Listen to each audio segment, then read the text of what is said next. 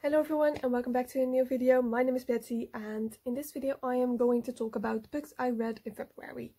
It is now the 17th and I am going to review the first 3 books I read so far in February.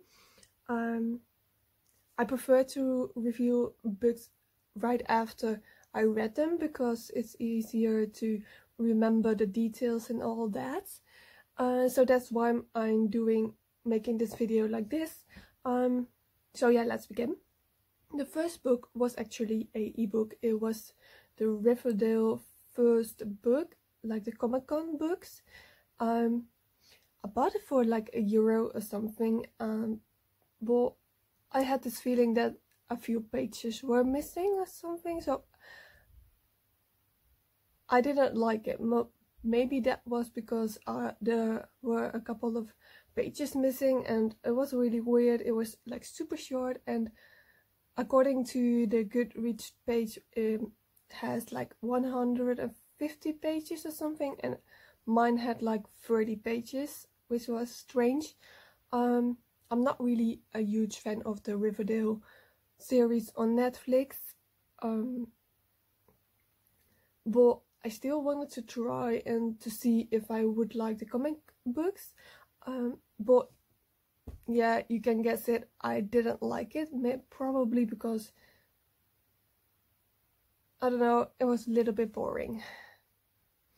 The second book I read is How Do You Like Me Now by Holly Bourne, and to be honest, this book is not bad at all, but 2 days after finishing this book, I knew I had to write a review about a book, which was this one, but I had no idea what the book was about anymore, and I completely forgot about this book. So that's never a really great time, but I still have to admit it wasn't bad.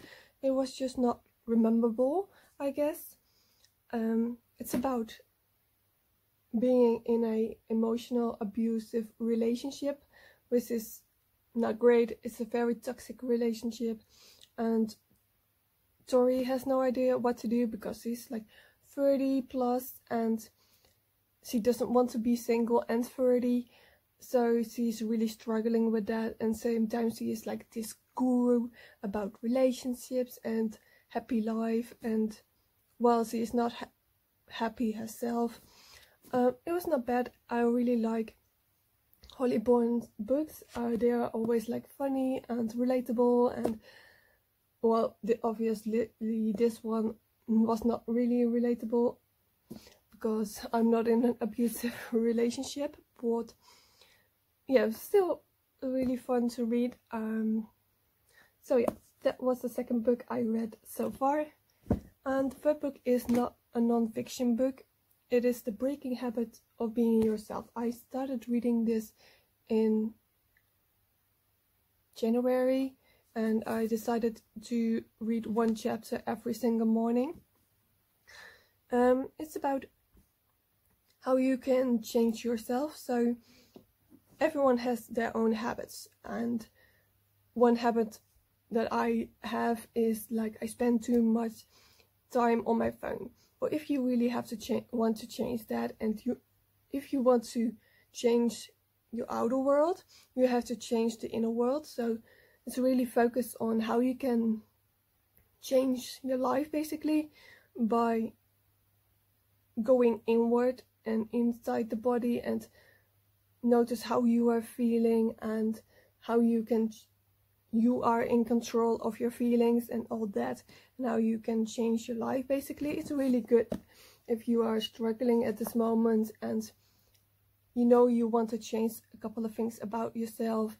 I think this is a really great book. It's also related to meditations and why meditations can really help to change and all that. It's really good. Yeah, I really like reading non-fiction books about this kind of topic because it's so interesting and it really helps me to improve myself. So yeah, this was my third book I read in February. Yes, it is already February. This time for another update. I did a reading weekend basically, and I read a lot. and it was amazing. But I finished 2 books.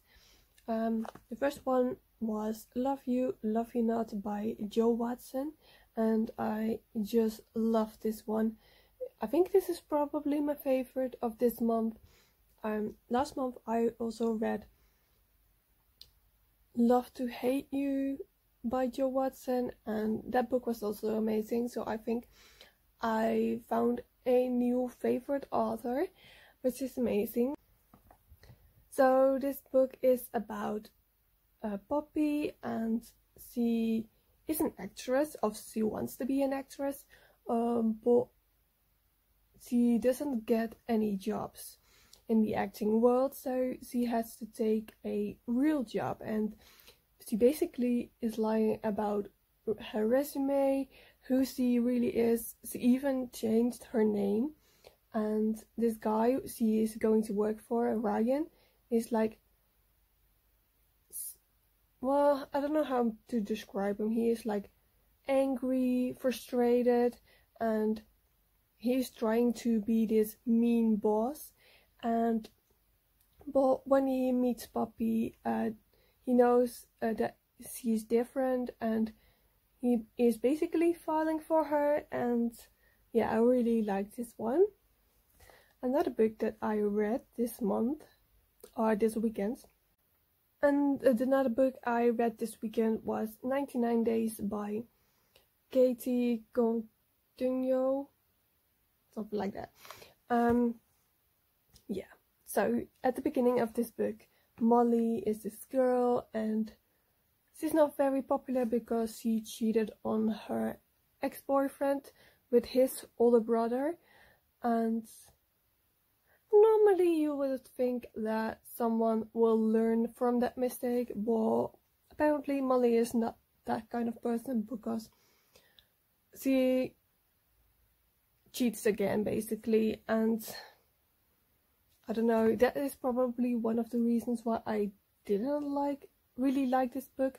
It's not because it is a bad book or anything, but I didn't like that this character decides to cheat again on her boyfriend, and I don't know, that was not really great.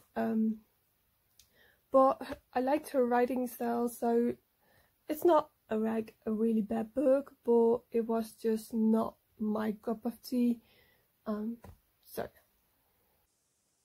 So these were the books I read in February. Love You Not was definitely my favorite. I want to thank you for watching this video, and I'll see you next time.